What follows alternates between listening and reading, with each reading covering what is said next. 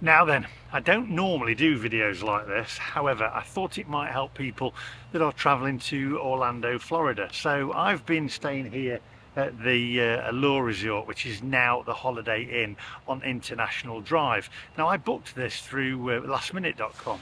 I can't remember the exact amount for it. I think I booked it all in with flights for about 500 and something pounds, Great British pounds. However, when I got here, they asked me for my credit card. They said they needed a holding fee, which they did a holding fee of $50. Now I use Revolut and I can see exactly what they're charging straight away.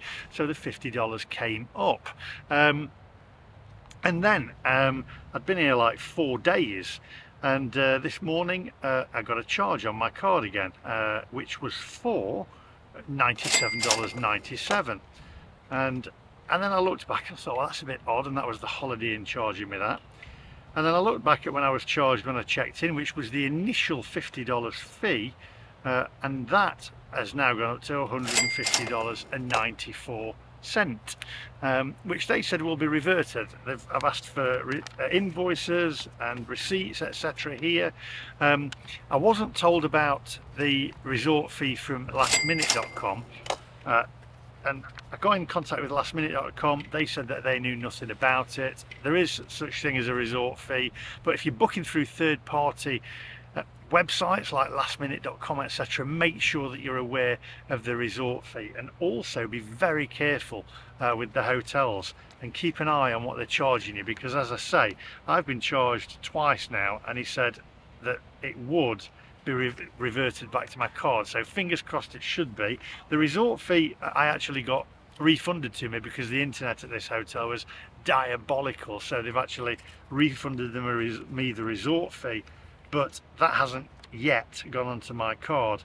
So you're getting all these additional charges. Just be very, very wary. As I say, this was the Holiday Inn on International Drive.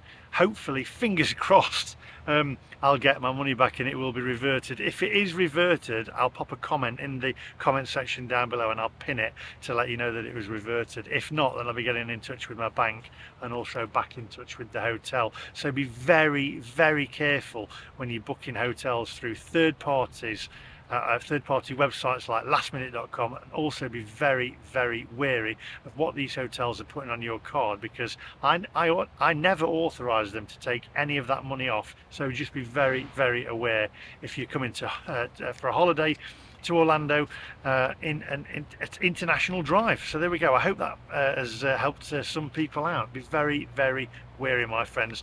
Be wary of that resort fee, because they couldn't even tell me what the resort fee was for.